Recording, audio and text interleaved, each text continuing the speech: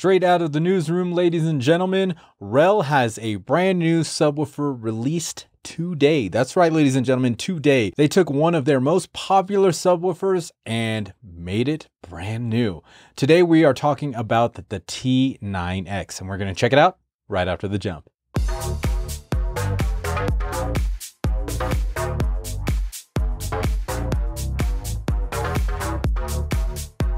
And I am back, ladies and gentlemen. Thank you so much for showing up.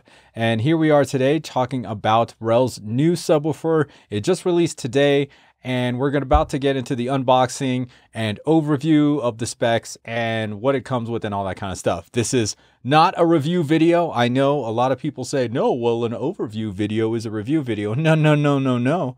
It totally is not. Now, before we begin, I want to give a big shout out and thank you to all of my patrons on Patreon. Thank you guys so much for supporting my journey here on YouTube and helping me out when, I got to shell out all this money for silly stuff to review. So thank you guys so much. And if you're interested in anything like, asking me like a very detailed question that's going to take a few days to answer, definitely check out the link down in the description. And of course, if you're looking for Dolby Atmos demos, IMAX Enhanced demos, and soon to be added DTS-X demos, make sure you subscribe up at the $5 level and become a patron today. All right, enough gilding the lily. Let's get on up there and check out the REL T9X. REL deserves a big shout out and thank you for sending these subwoofers in for me to review. Now, I haven't checked out anything in this range of their subwoofers, so I'm pretty stoked to check them out. At the very beginning, we are greeted with a couple of cables, one being the IEC power cable and the other being a high-level Nutrix speak-on cable, which is super long. Now, when opening the box right side up, I see the feet of the subwoofer, so they did a good job here. So if the arrow is pointing up, you're gonna get the feet, which is actually what we want. So if I lay this down on the side and kind of open things up, you'll notice the downward firing 10-inch radiator and the REL logo. Getting this guy out, I can tell you right now, this glossy black finish is gorgeous, and I believe it comes in a gloss white as well. The T9X retails for $14.99. On the front, we have a 10-inch fiber alloy 254mm long throw active woofer mated to a 300 watt RMS class AB amplifier, which is why there's a massive heat sink. On the back at the top, we have what looks to be an RS-232 port, phase switch. As far as the I/O and knobs are concerned, on the left side we have the high and low level inputs and level, meaning this high-low level knob corresponds with the low-level input RCA right below it and the high-level speak-on input below that. So if you're going to connect via low-level or high-level, you're going to use this level knob. Moving on to the right, we have a crossover knob, and below that, a level knob for the 0.1 or LFE channel, and below that, the RCA LFE input.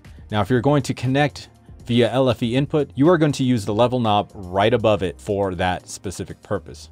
Moving down, we have a status LED, power switch, and power port. And of course, you can't miss the big silver heatsink on the back of the T9X. All right, so REL sent me these 10-inch subwoofers, and I would probably put them here in this studio, and I'll run my 7.2.4 Dolby Atmos setup.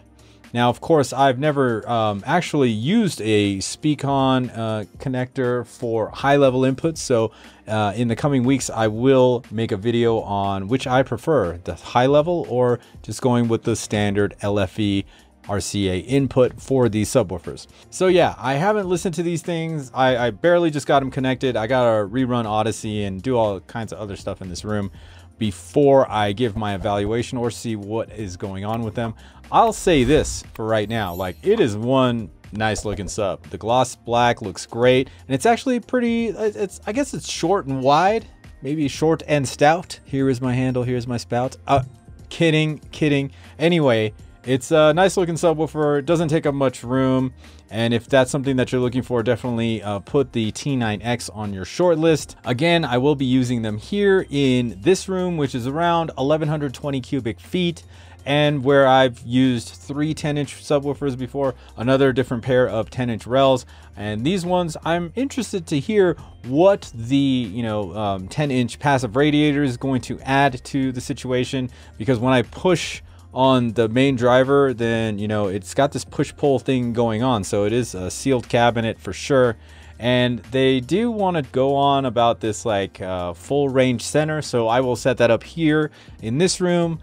Because the little speakers I have here, well, they're not the greatest. So that'll definitely benefit from a little added bass. So I will check all this stuff out for my review video. Again, this is just an overview. I have no idea how these things sound, but I just wanted to let you guys know. There's a new kit on the block and its name is T9X. So make sure to check out REL, a link down in the description. And of course,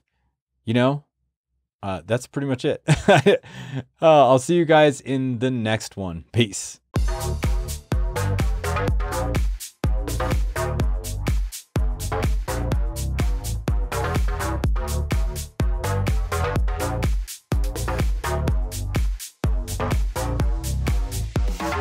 Me.